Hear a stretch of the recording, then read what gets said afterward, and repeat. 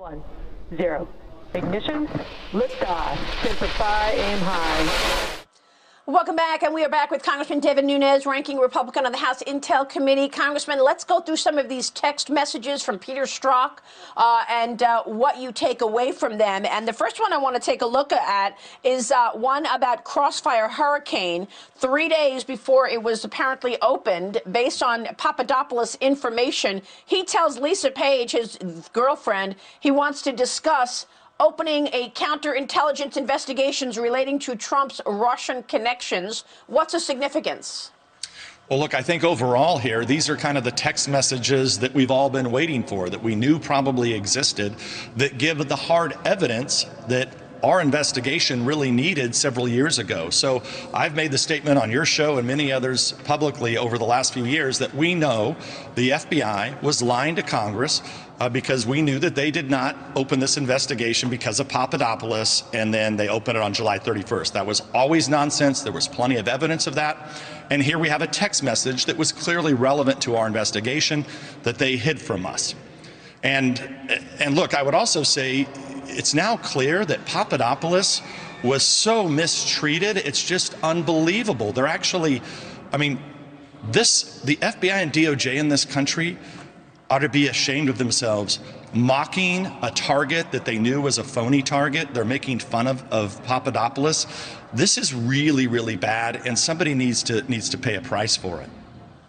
Well, let me ask you about this Yahoo story, because another thing that they did, which you've reported on this program for years, is they leaked information to the media, and then they used those articles as reason to get a wiretap. And here's one of them. Peter Strzok says to Lisa Page, I'm looking at the Yahoo article. I would definitely say at a minimum, Steele's reports should be viewed as intended to influence as well as to inform. That was their whole point, right?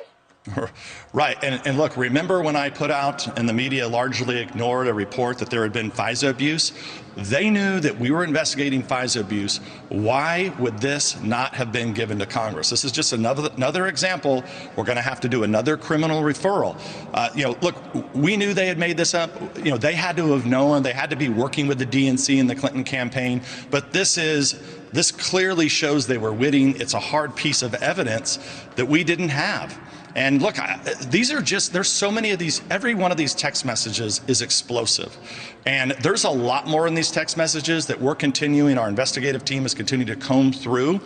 And I think we're going to find a lot more here in the coming weeks as we begin to piece together old information that we have with new information.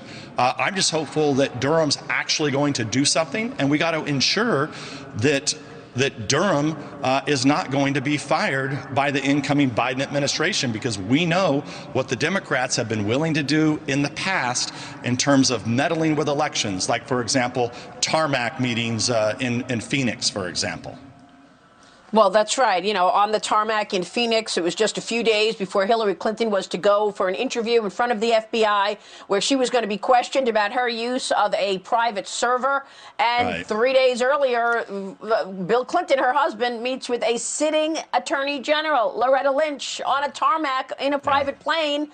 And they say they talked about their grandkids. I mean, it's just outrageous. And Congressman, I think you just broke news on this program. You said that you're going to do another criminal referral. Yeah, that's exactly right. I mean, this is clearly lying and obstructing Congress. This is information that we asked for numerous times. I mean, we sat in meetings with Trey Gowdy, who's been on your show numerous times. We sat in meetings with DOJ and FBI, and they sat there and stone cold said, oh, there's no more information. There's no more text messages.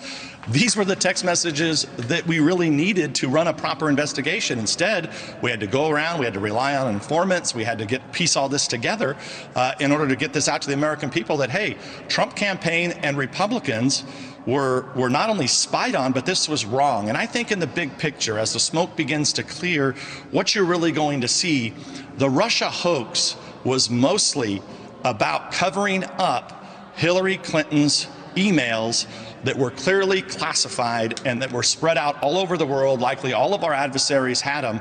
And I think they developed this hoax to hide it from the American people in the 2016 campaign. Just the impossible happened, and that is that Donald Trump won, and then luckily we were able to uncover this and expose it. I just hope that people pay the price for it.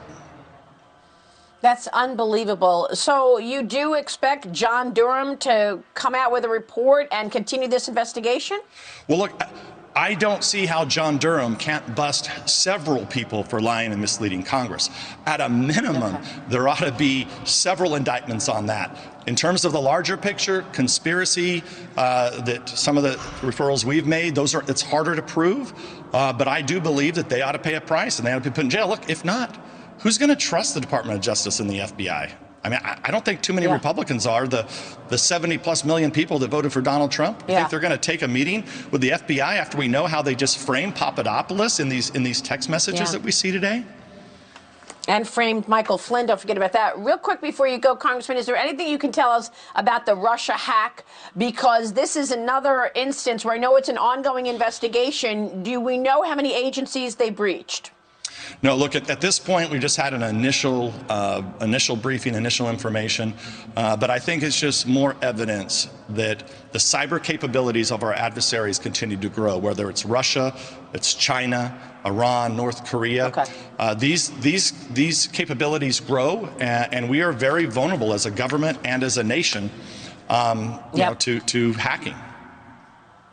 And our audience knew the threat of China way early because of you, Congressman. You came on this program 4 years ago with your investigation into the Chinese Communist Party as they were moving their military bases across the world. Thank you for that, educating our audience so long ago on this threat. Congressman Devin Nunes, good to see you, sir. We'll see you soon. The very word secrecy is repugnant in a free and open society. And we are, as a people, inherently and historically opposed to secret societies, to secret oaths, and to secret proceedings.